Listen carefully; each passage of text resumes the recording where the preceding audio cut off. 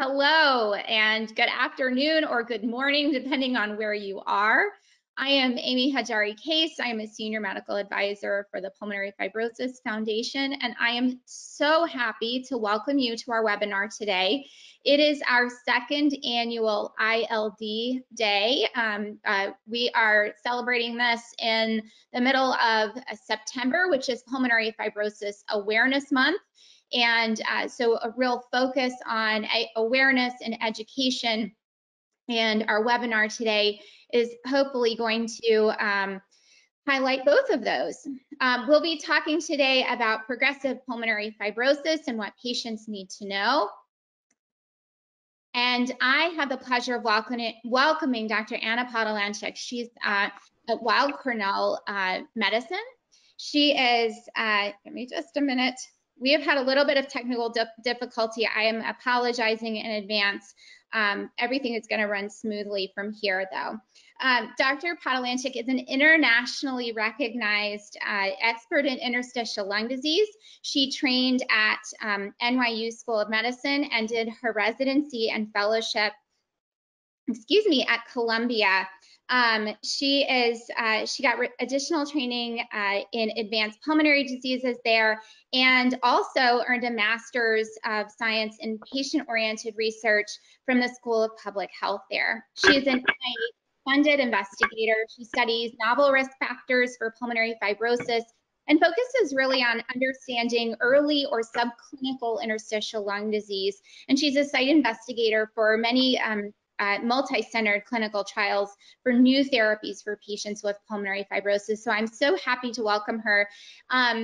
Before I turn the stage over to Anna today, I will tell you that just take a good look at her picture there, because she is joining us by phone due to the technical difficulties that I referenced before, and but she will be presenting all of by voice, and you should be able to hear her without any difficulty. I am going to, let's see, I'm going to turn my camera off. And Anna, thank you so much for being here. I am on slide 3, and I'll let you get started. Wonderful. Thank you so much for having me and for inviting me to speak about this important topic. So I'm going to just move right along. These are my disclosures. I have grant funding from NIH and ILA, and I've received some consulting fees regarding interstitial lung disease from Boehringer Inveria, Regeneron, and Roche. And so next slide. So this is slide 4.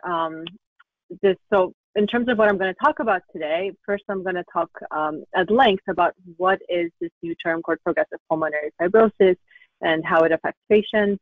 I'm also going to talk about how we diagnose progressive pulmonary fibrosis and how we treat pulmonary fibrosis. Next slide. So ILD is comprised of an alphabet soup of different terms. And so when doctors talk about this entity called interstitial lung disease, or ILD, we often mention a bunch of different terms, things like IPF, UIP, COP, LAM, CHP, CTD-ILD. And it can get all very, very confusing for patients and for doctors as well. And now we've added this new term. I don't know if Amy, if we can advance to pop up the term PPF, or progressive pulmonary fibrosis. And so I want to just take the next 40 minutes or so, 30 to 40 minutes, to break down these terms, and specifically this new term called PPF, or progressive pulmonary fibrosis, and what it means, and hopefully demystify it a little bit. So in order to do that, next slide, should be on slide 6, we need to take a step back and really talk about what is interstitial lung disease and what is pulmonary fibrosis, and how this new term, progressive pulmonary fibrosis, fits into that. So next slide. Interstitial lung disease, or ILD, refers to a group of more than 200 different lung diseases. And so as a pulmonologist, I see patients with all kinds of lung diseases. That includes things like airways diseases, so that's COPD and asthma. Some of us take care of patients with cystic fibrosis, with genetic types of lung diseases. And then a subgroup of all the lung diseases is what's called interstitial lung disease, or ILD. And then within that, as a subgroup, we also have patients who have different kinds of pulmonary fibrosis. So these are all umbrella terms and subcategories. And I'll spend more time explaining what those things mean. So next slide should be slide 8. So interstitial lung disease, or ILD, results from inflammation and or scarring of the tissue that surrounds the air sacs of the lung. And so you have on the left here a schematic of what a lung looks like. And you can see that in the lungs, you have branch airways that branch progressively into smaller and smaller and smaller branches until you get out to the edges of the lungs. And along those airways also run blood vessels. And so on the right here, you can see that at the very end of that branching, you have what's called bronchioles, or small airways, and then they end in the alveoli, or the air sacs of the lungs. And in those air sacs is where gas exchange happens. So next slide. And so in those air sacs, in a normal healthy lung, you have oxygen that comes in and carbon dioxide that comes out. And the primary function of the alveoli and of the lung as a whole is to participate in gas exchange. So it's to bring oxygen into the body and to remove carbon dioxide from the body. And so you have, in very close proximity, you have those terminal bronchioles, and then you have those alveoli, those final air sacs, and surrounding them are those blood vessels that take up oxygen and bring in carbon dioxide. And so that's what happens in a normal healthy lung. But when you have interstitial lung disease, or pulmonary fibrosis specifically, a patient can get scarring and or inflammation of the air sacs that make it difficult to get oxygen into the body. And so you can see on the left side, the air sacs, the tissue surrounding those air sacs is thickened. That yellow membrane is scar tissue, and it's thickened, and so it makes it a lot harder for oxygen to diffuse or enter from those alveoli into the bloodstream. And so that's what happens in pulmonary fibrosis. Next slide, slide 10. So there can be many different causes of inflammation and scarring in the lungs, and that leads to different types of ILD. So that's part of the reason why we have so many different names for the types of interstitial lung diseases, because there are so many different causes of interstitial lung disease. And so one of the causes is medications. There are many different medications that can potentially lead to interstitial lung disease. I've listed a few of them, most commonly amiodarone, certain types of chemotherapy, and an antibiotic called nitrofurantoin can occasionally, not in everybody, but occasionally can cause injury and eventually potentially scarring in the lung. Certain types of radiation, so radiation to the chest for treatment of cancer, can also sometimes lead to pulmonary fibrosis. Certain environmental exposures, and I've listed just a few, but there are many potential environmental exposures, but specifically exposure to mold, exposure to certain animals, and specifically birds, and or bird products, so feather and down products. Exposure to farming can all sometimes cause interstitial lung disease. There are a number of different autoimmune diseases that can also sometimes result in interstitial lung disease. I've listed some of the most common ones here. So scleroderma, rheumatoid arthritis, Sjogren's syndrome. There are many others, things like myositis, occasionally lupus, although rarely, can cause, part of that autoimmune disease can be lung disease, and specifically interstitial lung disease. There are also a number of different jobs and occupations that can cause ILD, so asbestos exposure, coal exposure, silica exposure, exposure to beryllium are just a few that can cause interstitial lung disease. And then in many cases, we cannot identify one specific cause of the interstitial lung disease. And we call those interstitial lung diseases idiopathic. It just means that we can't point to the one thing that we think caused it. We can't identify an autoimmune disease or a medication or any other thing. That doesn't mean that there wasn't a cause. There clearly was a cause. It might have been any number of different exposures in a genetically predisposed individual that resulted in that disease in their lung. And so in that category of interstitial lung diseases without known causes is idiopathic pulmonary fibrosis, or IPF. And so that's just one type of interstitial lung disease. There's also things like idiopathic non-specific interstitial pneumonia, or what we call idiopathic NSIP. There are many others that are considered idiopathic.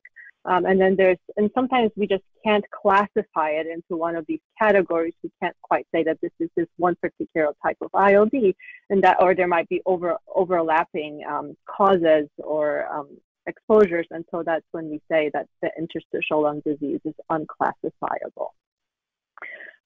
Next slide, so slide 11. Many of those ILDs that I just talked about can result in progressive replacement of healthy lung tissue by scar tissue, and that's what we call pulmonary fibrosis. So on the left side, you can see that what a healthy lung looks like on a CT scan. And on a healthy lung, on a CAT scan, air shows up as being black. And so you can see that in a healthy lung, most of the lung fields are black. And then there are those airways, normal, but most of the air sacs here on a CAT scan, when in a healthy lung, show up as being black. Versus on the right side, this is a lung with very advanced pulmonary fibrosis.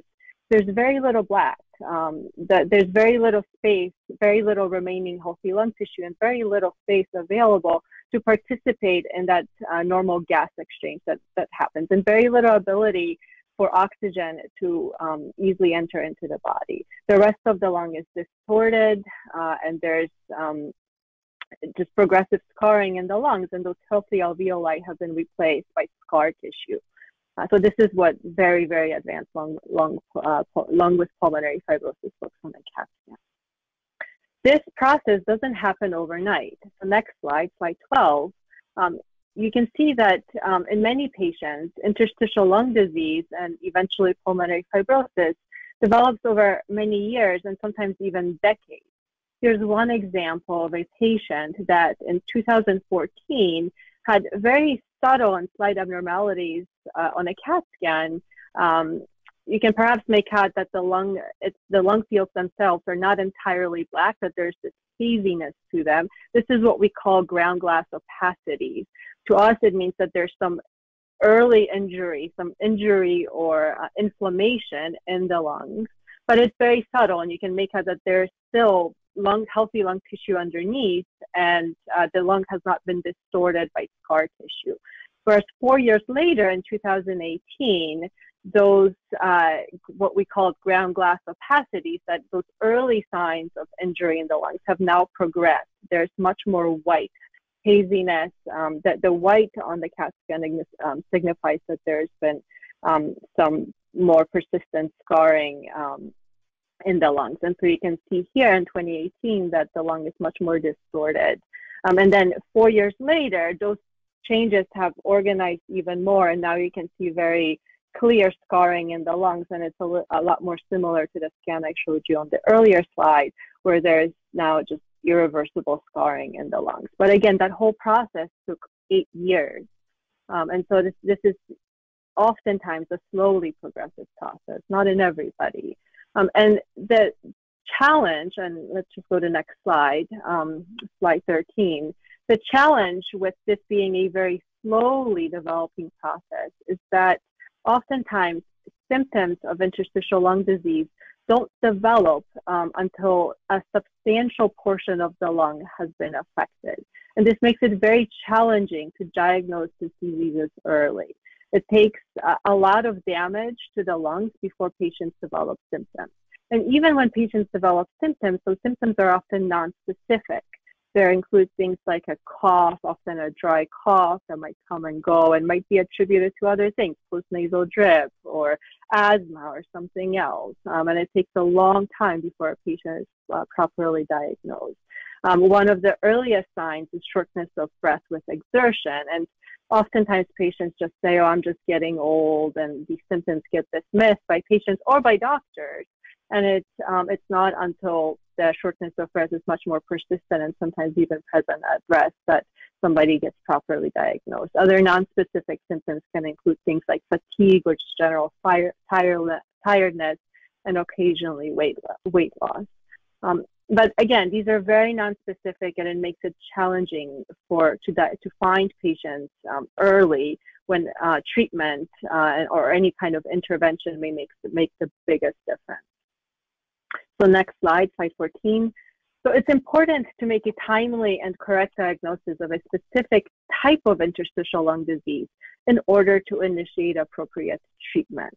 So when we see a patient with interstitial lung disease, we take a very long history. We ask about all those different kinds of exposures to try to see if we can find a cause for the interstitial lung disease. We do an exam, we take a lot of blood, and then we do a CAT scan, and sometimes patients need a bronchoscopy with a biopsy, or sometimes they end up getting a surgical lung biopsy. So to make the diagnosis, we need all those parts, and we come together and try to bring all of them together to make a specific diagnosis of one of those types of interstitial lung diseases. Because the treatment of the interstitial lung disease will often vary and will depend on what we think the cause of the interstitial lung disease is, or what the type of the interstitial lung disease is. So in some patients, the initial treatment might include immunosuppressive medications, but in others, we might go straight to antifibrotic medications. And in others, the first line of treatment might just be removal of the causative exposure, and then we see if the lung disease gets better or stabilizes, and they may not need additional treatment. And then we also look for associated conditions, so we treat the underlying autoimmune disease if that's present. But we also look for things like pulmonary hypertension or any other associated conditions that might need treatment that might actually be the things that are causing the most symptoms. So next slide. So some types of interstitial lung diseases progress even with treatment. And that's when we start talking about this entity called progressive pulmonary fibrosis.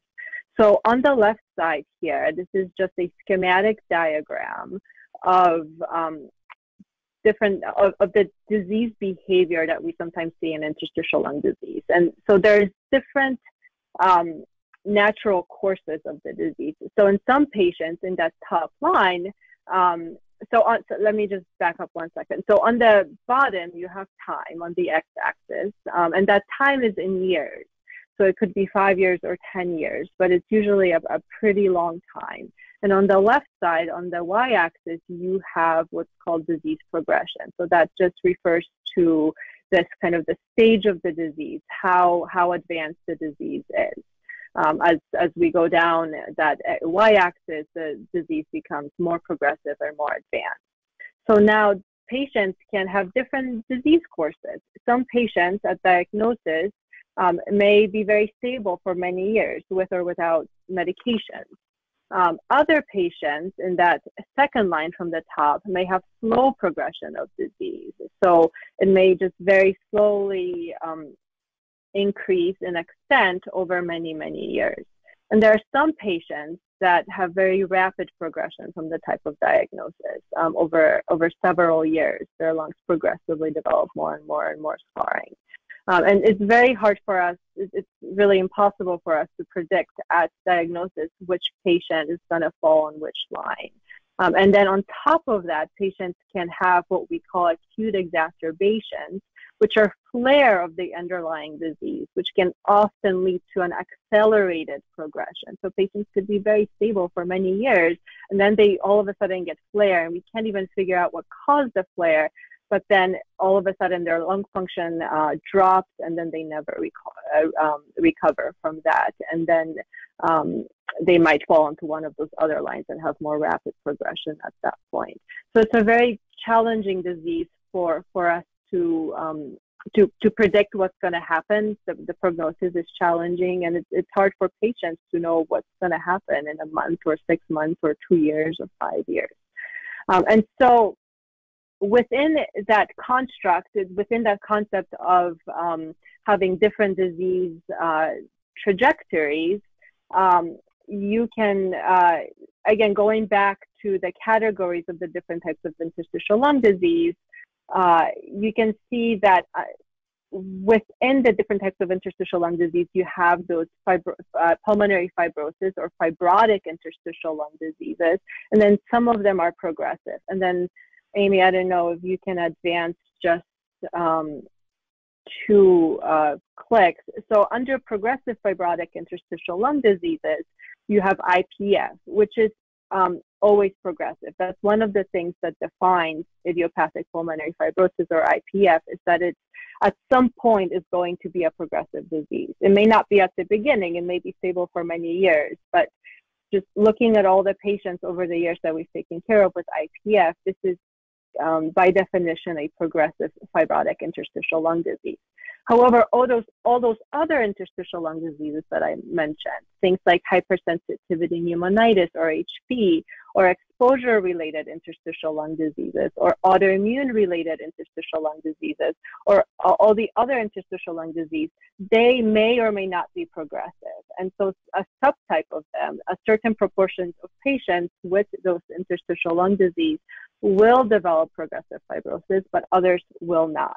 And so those, in contrast to IPF or interstitial pulmonary fibrosis, we try to categorize patients with those types of interstitial lung diseases and monitor them and identify those who are going to develop the progressive disease as opposed to those who are going to be stable with or without treatment.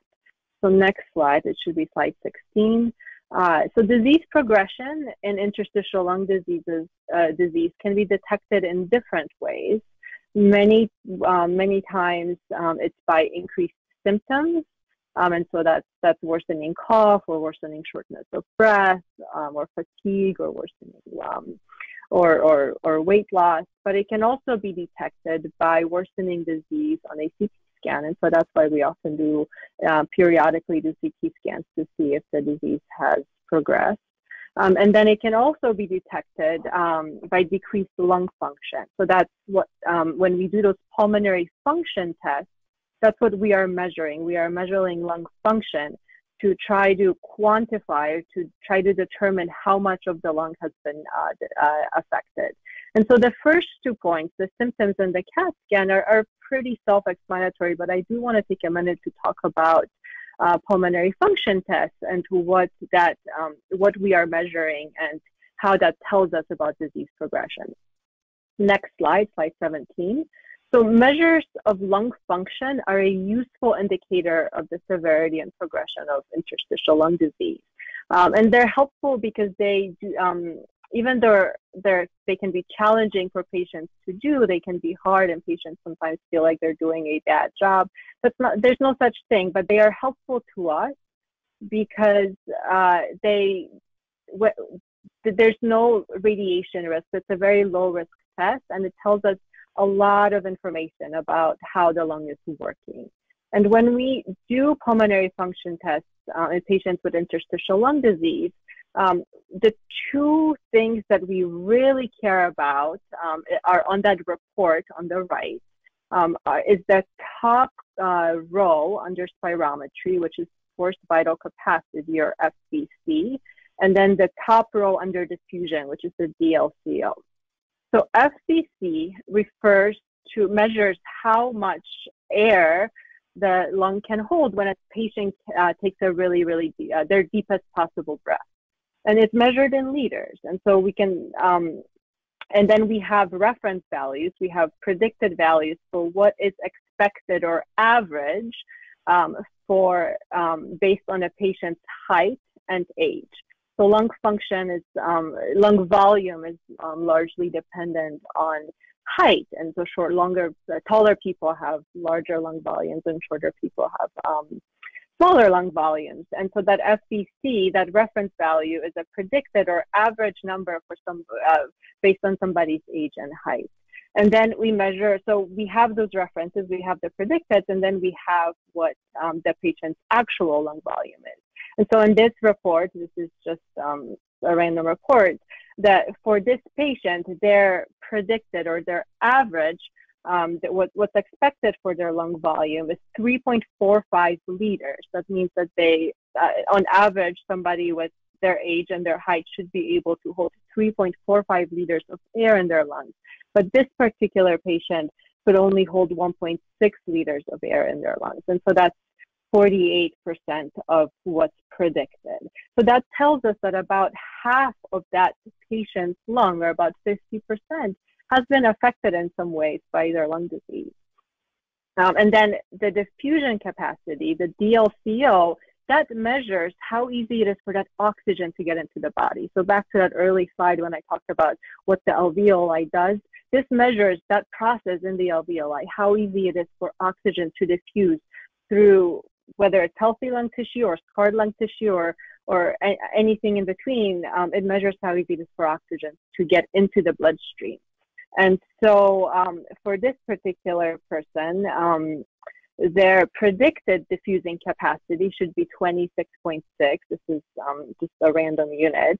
But this person's diffusing capacity was 5.9. So that's 22% of what's expected. And so this is a very sensitive measure of any even subtle or early abnormalities in the lungs. And it really tells us about the extent of the damage that's been happening in the alveoli. And so those are the numbers that are very useful. And in particular, the forced vital capacity, or FVC, that top number under spirometry, has been used in clinical trials and in research studies as a marker of disease severity and as a marker of disease progression. Because we know that that number correlates pretty well with how the disease is progressing. And again, it's a non-invasive measure, so it's easy to measure every 4 weeks or every 3 months or every 6 months, as opposed to doing CAT scans, which have radiation and increased risk with them. So that number correlates and tells us and predicts pretty well how that patient, outcomes for that patient, so that the lower the number, the more advanced the stage of the disease, and the higher the mortality rate. And so when we do clinical trials of research studies of new medications for interstitial lung disease, we often look at that number, the FVC. And in recent years, in 2014, there were 2 medications that became approved for IPF. These were 2 antifibrotic medications, and those medications can both slow disease progression in patients with IPF.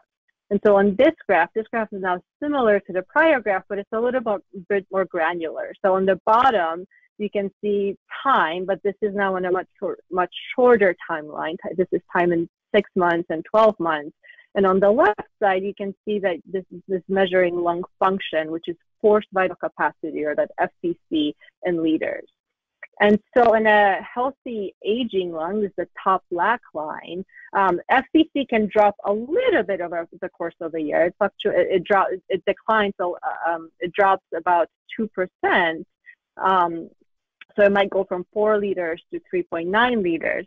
But in a patient with IPF, or idiopathic pulmonary fibrosis, the FVC might drop a lot more over the course of 12 months. So that bottom line, the purple line, is what might happen in a patient with IPF who does not take any medication for their IPF. So here you can see that this is a patient with a pretty rapid progression. So this patient has lost about 10% of their lung volume over 12 months. So their FVC dropped from 4 liters to 3.6 liters. So that's without any medication. But now you can see that with medications, on average, those medications will slow the progression of that disease by about 50%. So what that means is that with one of these medications, many patients will have a benefit in that their lung function, their FVC, only drops by 5%, whereas without medications, it would have dropped by 10%.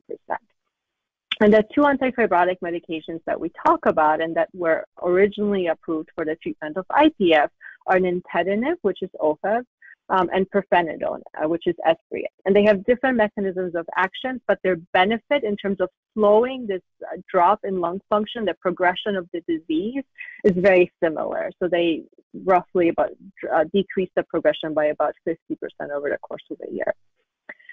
And more recently, we found out that these same medications that are used to treat idiopathic pulmonary fibrosis can also slow disease progression in other types of interstitial lung diseases that are not IPF, but have this fibrotic disease behavior and the progression of the fibrosis.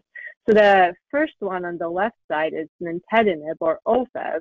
This was a large study that was published in 2019, and shortly after that, this medication became approved for the treatment of patients who have progressive fibrosing interstitial lung diseases that are not IPF, in addition to already being approved for the treatment of IPF. And so this medication, you can see on the bottom, that graph is very similar to the graph I just showed you for IPF. So on average, this was a large study. This was more than 600 patients. It was a phase 3 study, so a very good study done all over the world. So in these patients, these were all patients with all kinds of interstitial lung disease that had fibrosis that was progressive, that had progressed over the past 2 years. And half of them were given the OFEV or nintedanib, and half of them were given placebo. And so the bottom line, the light blue line, is what happened to patients over the course of 1 year who took the placebo, and their lung function dropped by about 150 milliliters. They lost about 150 milliliters of their FVC, versus patients who took nintedanib, it dropped by half of that. So at the end of the year, their lung function only dropped by about 75 milliliters. And so there was obviously, these are averages, and there's a lot of variability for individual patients, but this was still a very good study that showed us that this medication may be effective in slowing disease, slowing progression of fibrosis in patients who have all kinds of different interstitial lung diseases. There's less data available for pirfenidone. So there has not been a large phase 3 study like this one for pirfenidone, but there's been a number of smaller studies, phase 2 studies. So those are earlier phases and usually a lot smaller, that have suggested that pirfenidone has a similar benefit, but we just haven't definitively proven it. And so pirfenidone doesn't have that same indication as nintedanib, but it's probably helpful for some patients. And so this is just one study that I wanted to point out. This just came out last week.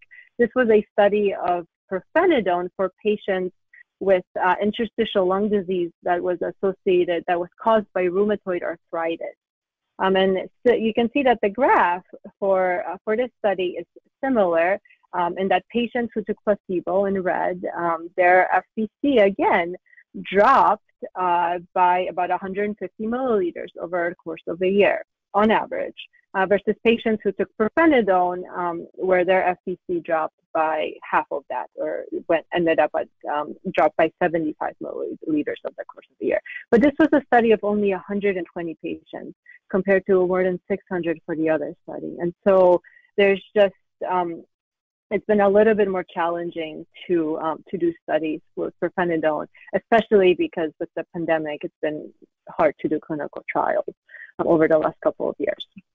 So let's just pause this and summarize all what we already know, what I just explained. So interstitial lung diseases involve scarring and inflammation of the tissue surrounding the air sacs of the lungs. There are many different causes of interstitial lung diseases and different types of interstitial lung diseases. Some types of interstitial lung disease result in progressive replacement of healthy lung tissue by scar tissue, and that's what we call pulmonary fibrosis.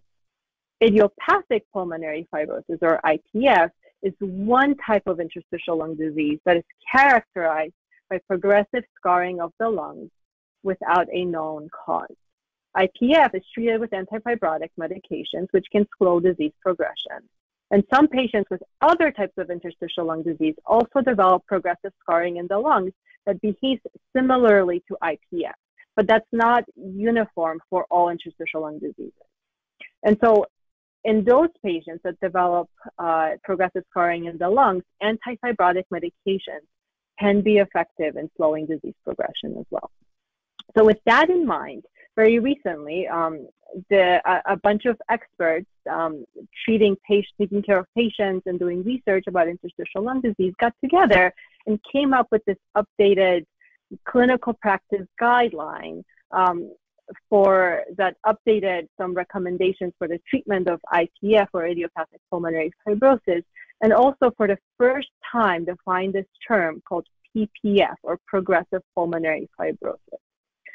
And so next slide, slide 22.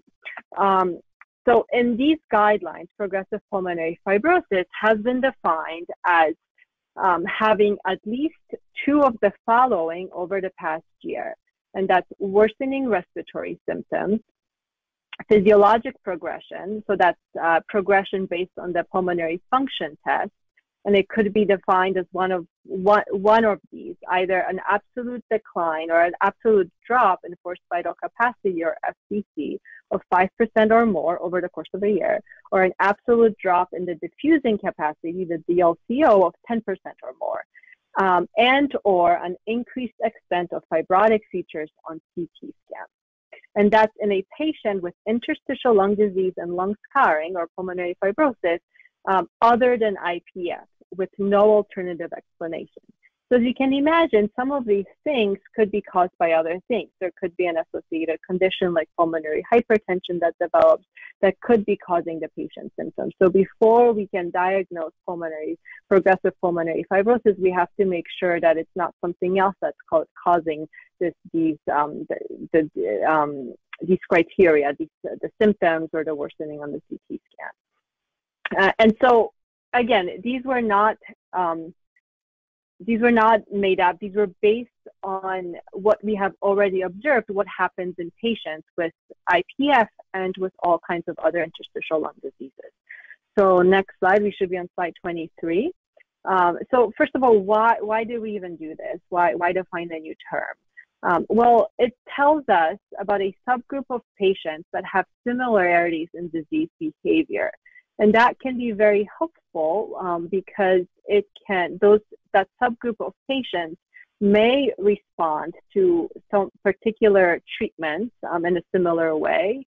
And it can help us predict prognosis a little bit better in those patients.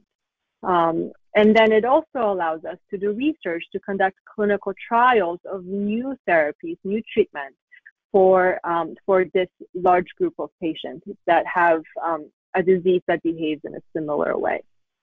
So next slide, slide 24. And then the other question that comes up a lot from doctors and from patients is why these particular criteria? And the reason those criteria were chosen is because they have been shown in many research studies to be associated with poor outcomes. So patients who meet those criteria for progressive pulmonary fibrosis tend to do worse, tend to have more symptoms over time and worse quality of life, and tend to have a worse prognosis. Those criteria very broadly are already used in clinical care. So those are things that we are already doing in clinical care. We are often periodically getting CAT scans. We are often asking about symptoms all the time, and we are frequently doing pulmonary function tests and breathing tests. And so it's already this is not a new entity and not something new that we have to do. It's nothing extra that we have to do. It's already something that we were doing. Those particular criteria were felt to be less variable than other measures. So there were other things that were considered in the criteria for progressive pulmonary fibrosis, things like acute exacerbations and 6-minute walk distance and supplemental oxygen use. But it was felt that those other things tended to be more variable and less consistent over time in predicting the prognosis for patients, so that they might fluctuate. Somebody might be on and off oxygen. The exacerbations people can recover, so it's not as reliable of a measure of disease progression. That's a little bit controversial. And then very broadly, those general categories of the criteria have been used in research studies, including that trial, the InBuilt trial, although the specific numbers that were used for the cutoffs in this definition are a little bit different than what's been used in the other in prior studies. But they were extrapolated from prior studies of IPF, where we saw that those specific numbers are associated with disease progression and worse outcomes in patients. And so what does this mean for patients and for their diagnosis? Well, the short answer is that it doesn't mean all that much. It doesn't change the underlying diagnosis, and it doesn't change how we approach patients. This was meant to provide some guidelines, some more concrete guidelines for all doctors taking care of patients with interstitial lung disease, to cue them in to a specific subgroup of patients that is at the highest risk of disease progression. And so it doesn't change the underlying diagnosis. The way we approach diagnosis of progressive pulmonary fibrosis is the same way we always did. We evaluate at length and diagnose the specific type of interstitial lung disease. We try to figure out what the cause is, whether it's an autoimmune disease, whether it's an exposure like causing hypersensitivity pneumonitis, or rheumatoid arthritis, or scleroderma causing interstitial lung disease. And then we first treat that underlying interstitial lung disease. So if it's an autoimmune disease, we would treat that autoimmune disease. If it's an exposure, we would remove the exposure. And then we monitor over time for disease progression. And we do that the same way we've been doing it all along, with a clinical evaluation, seeing the patient, asking about their symptoms, and doing pulmonary function testing, and seeing if the disease is getting worse, or it's stable, or perhaps it has improved. And so if there's disease progression, the first thing we do is evaluate the reasons for progression. And so it might be that it's progression of the underlying fibrosis, the scarring in the lungs, but it could also be because there's something new that has developed. There's pulmonary hypertension, for example. And if we find that we've ruled out those other causes of progression and there's actually progression of fibrosis, then we consider antifibrotic medication. Patients with progressive pulmonary fibrosis can be treated in many different ways. Medications are one of them, but using supplemental oxygen is also really important and can increase exercise ability, help patients feel better. Often referral to palliative care to help patients manage their symptoms can be really helpful, and is important to manage all of the associated symptoms associated with interstitial lung disease and pulmonary fibrosis. Pulmonary rehabilitation is an important aspect of taking care of patients with interstitial lung disease. It can actually be really helpful in improving patients feel better. For select patients, a lung transplant evaluation may be appropriate, and then offering access to clinical trials to try to improve, to try to develop new medications. So again, medications are just one small aspect of the care of patients, but the medications we use.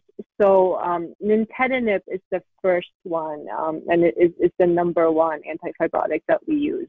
It's the one that's approved for this condition, and it's been the best studied.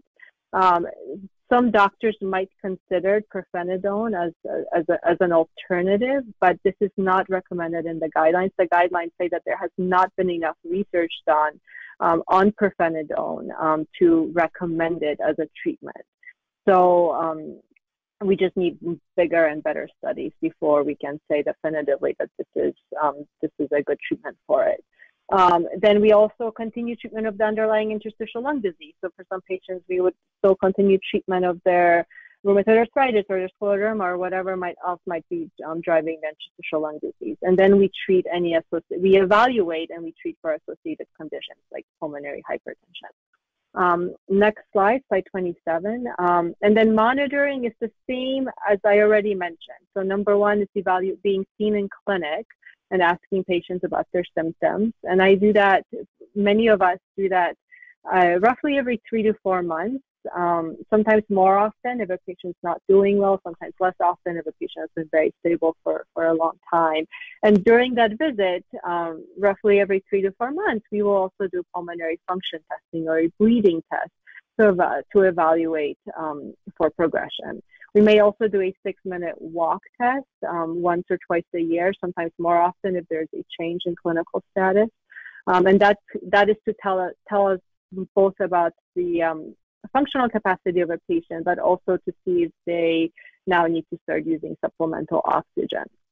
We might do a CAT scan. We can't do CAT scans all the time because it can be over time a lot of radiation. But if there's a change in one of the others in symptoms or in breathing tests, or potentially once or every 1 to 2 years, we might do a CAT scan to reassess how the disease is doing. And then we also need to think about if there are any associated conditions, and think about looking for pulmonary hypertension specifically by doing an echocardiogram. But this is what the guidelines have provided us a framework for this new entity for progressive pulmonary fibrosis. But the care of each patient needs to be individualized. Just because a patient doesn't meet those specific criteria that were outlined in the guidelines doesn't mean that they don't need to be monitored or that they don't have progressive disease. Their disease may be just more slowly progressive, but they may still be appropriate for antifibrotic medication. So those guidelines are just guidelines. They're just suggestions. Ultimately, a doctor and a patient need to decide together what is best for that patient. And then this is slide 28, one of my last slides. So I mentioned that having that new definition can be helpful in facilitating research for a lot of different patients with interstitial lung diseases. And so one of the clinical trials that is forthcoming for patients with progressive pulmonary fibrosis is going to be a large phase 3 study of a new medication. Right now it's called BI 1015550 for treatment of progressive pulmonary fibrosis. And so this was a recent phase 2 study for patients with IPF that showed that this medication, this new potential treatment, was effective in slowing disease progression over a short time period, over 12 weeks. And this was a study done in about 150 patients. And so now we are in the planning phases for the larger trial. It plans to enroll about 1,000 people with IPF all over the world, and another 1,000 people with progressive fibrosing interstitial lung diseases, so other interstitial lung diseases that also have fibrosis and disease progression, to study this medication over the course of a year, so a much longer and a larger study. So we'll see, but this is potentially very exciting. So to summarize, what is progressive pulmonary fibrosis? This is a new term that refers to progressive scarring of the lungs observed in some patients with interstitial lung diseases. There are specific criteria based on change in symptoms, CAT scan, and/or lung function over time, and treatment with antifibrotic medications may be appropriate for some patients, along with other treatment of the specific type of interstitial lung disease, and enrollment in clinical trials. And with that, I will end, and I'll take any questions, and I will also say thank you. Thank you so much. That was really wonderful, and I have to say it's so timely, just reflecting some of this new information, new guidelines, and new research that'll be going on that will, has the potential to really impact our community. So thank you very much.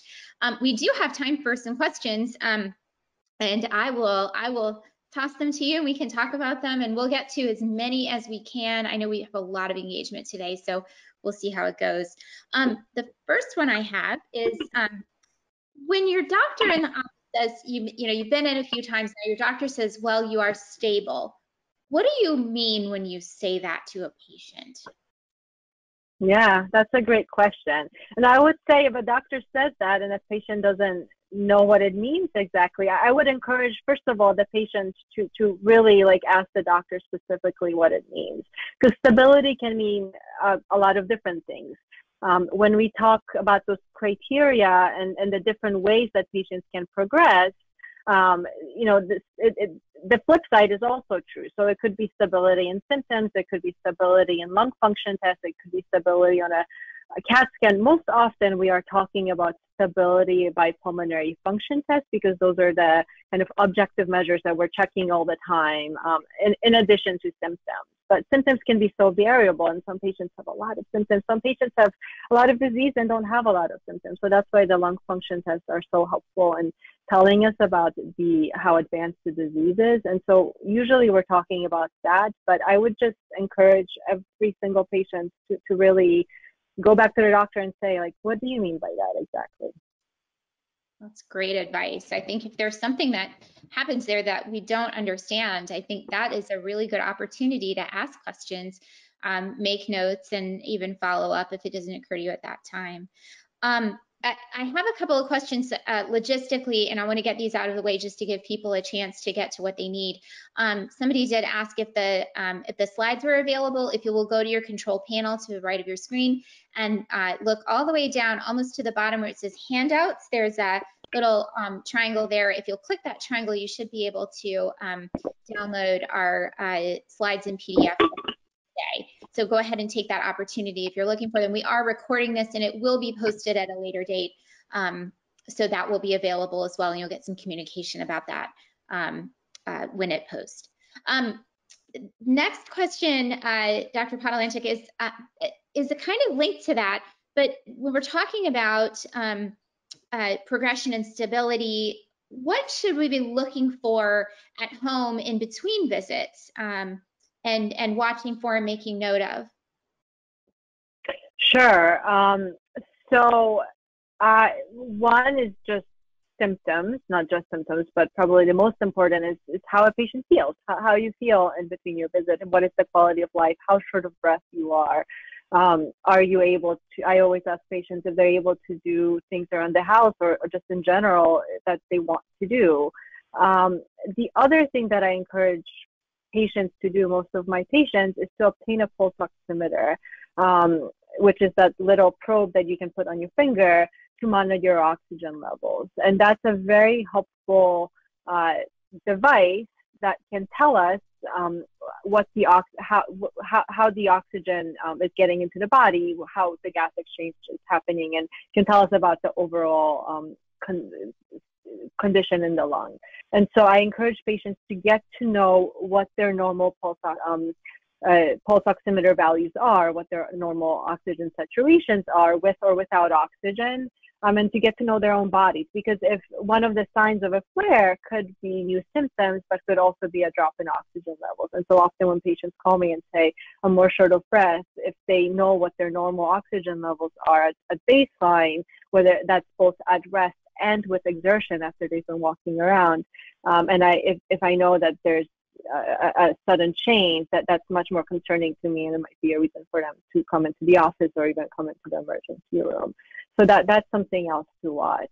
There's also, I will just mention that home spirometry is being evaluated as a potential additional device, an additional thing that patients can sometimes monitor. It's not really widely used yet for our patients with interstitial lung disease kind of generally, but it is something that maybe in the future some people might find useful.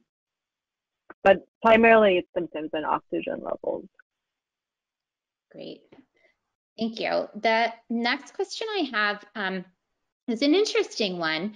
Are there any blood tests that will indicate that an interstitial lung disease is progressive or progressing? Yeah, that is an amazing question, and that's actually something I'm very interested in, and I do research in.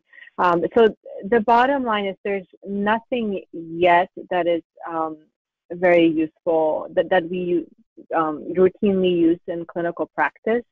So these are things that we call biomarkers. There's been a lot of different biomarkers in the blood that have been studied, and there are some potentially in development clinically, but there isn't one test right now that I can measure that's going to help me predict how a patient is going to do, how extensive their disease is. One of the things that's starting to become a little more used because it's so available is a measure on a blood test called a monocyte count, and that's actually starting to look like it may be useful, that a very high monocyte count may be associated with kind of more rapid disease progression and worse outcomes, but it has not been validated yet for full clinical use. So more of that on the horizon. I think it would be really great to have a blood test that could help us develop a better prognosis for a patient, but nothing quite yet. That's a great answer. And this is such an interesting area. I think as we're, as more and better therapeutics get developed, and you mentioned early detection being important because, intervening early might be to benefit of people. But in the case of progressive pulmonary fibrosis, you have to wait for the progression to occur before you can detect that it's there, because so many people won't have progression. And so being able to detect that or predict that will happen with reliability, I think could really help people and help us treat them better. I think we may have one more question. What time for one more question before the hour is up? We did have a lot of questions about, you spoke a bit about anti-fibrotic treatments, nintedanib and pirfenidone, but we did have some questions about anti-inflammatory or immune modulatory therapies, to include things like mycophenolate, which is also called Cellcept, or prednisone, things like that. And maybe you could speak a little bit about when those might be deployed in the setting of an interstitial lung disease versus, or maybe, and then with the addition of an anti-fibrosis medicine. Absolutely, that's a great question. So that's what I spent quite a bit of time trying to emphasize, how important it is to try to make that specific diagnosis of the interstitial lung disease, because mycophenolate is often the first-line treatment for some types of interstitial lung disease where there's a lot of inflammation in the body overall and specifically in the lungs. So we know that mycophenolate or Cellcept can work well for interstitial lung diseases associated with scleroderma, for example, and it's the first-line treatment, and it's been shown to actually improve lung function in patients with scleroderma and interstitial lung disease. And so it can be the first-line treatment. It is not a treatment for IPF, and it should not be used as a treatment for IPF. It is an immune modulatory agent or an immunosuppressive medication. And we know that those medications don't work for IPF and can actually be harmful. But for other types of interstitial lung diseases where there's a lot of inflammation, mycophenolate can be very useful. And so that's why, again, we have to make that specific diagnosis and treat the underlying condition and then watch for progressive fibrosis. And only really in IPF, where we know that it's ultimately a progressive disease, is that we go to antifibrotics as first line. Or in certain conditions where they look like IPF on a CAT scan and there's just all fibrosis on the CAT scan and very little inflammation, but we start with antifibrotics. But otherwise, we would consider an anti-inflammatories like mycophenolate. Great, thank you so much. And Dr. Podolanczuk, I just want to thank you again for all the information that you presented to us today. This is, like I said, so important and so timely. And I know everyone here appreciates it. It's going to be a great resource. The recording will be up at some point for our community to refer back to. So thank you so much for being here. Thank you for having me. I really enjoyed this. Of course, friend. I also want to thank all of you for listening today. This has been a wonderful session. I thank you all for your questions. Again, we will post this recording later. If you will stay for a moment afterwards, you will get a survey asking you to just give some feedback about our session today and help inform us for future events. And thank you again, and have a wonderful rest of your afternoon. Goodbye.